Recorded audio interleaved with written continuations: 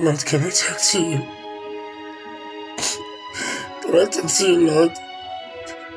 The cardiologist just called me to inform me that I have 2 days, just 2 days, to live on this earth.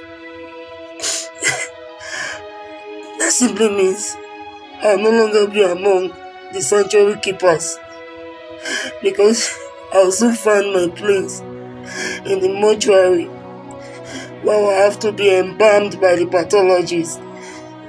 Father, can you copy that? I have some questions to ask you. Yes, let me ask you these questions. Why do you have to create me? Why? Bringing me into this world as a weakling to be tormented by this congenital heart disease. Lord, tell me, did I sin against you that you decided to deny me healing?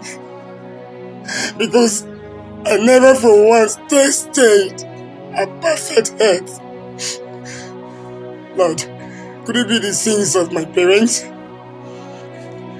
Did they commit grave sin that you decided to give them a cursed child? A child that came to drain them, because that was what I came to do to them. Father, death is already knocking. Death wants me now. But Father, please don't let me go to hell.